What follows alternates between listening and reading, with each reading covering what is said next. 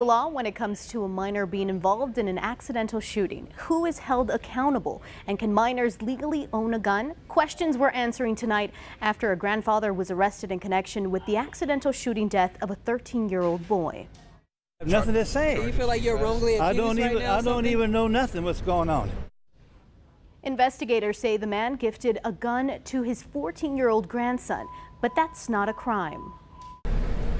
Shaking his head as in disbelief, Robert Lee Voigt walked out in handcuffs earlier this week after he was charged with making a firearm accessible to a child involving serious bodily injury or death, a misdemeanor. Bexar County Sheriff Javier Salazar said he bought an AR-15 style rifle for his 14-year-old grandson as a gift, but that wasn't the crime. That's not the problem in and of itself. I think that's kind of a neat rite of passage in many families here in South Texas. It's leaving it unattended and leaving it in a spot where that young man could get it, and it was accessible to him at any given time. His 14-year-old grandson charged with manslaughter. The sheriff says he took the weapon to clean it. He was with a 13-year-old boy unsupervised when the gun went off. The 13-year-old was hit in the head and killed instantly.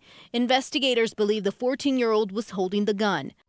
So what does the law say when it comes to minors and guns? The federal law says you must be at least 18 years old to buy a long gun and at least 21 years old to buy a handgun from a licensed dealer. But the federal law is different when it comes to unlicensed dealers. Someone under the age of 18 couldn't walk into Academy and buy an AR-15, but they could go to a gun show and buy one, or their grandfather could give them one, because those are private sales, private transfers. Local criminal defense lawyer Don Flannery says Texas law holds adults criminally liable for guns that aren't secured. If a child gains access to a readily dischargeable firearm and the person with criminal negligence fails to secure the firearm.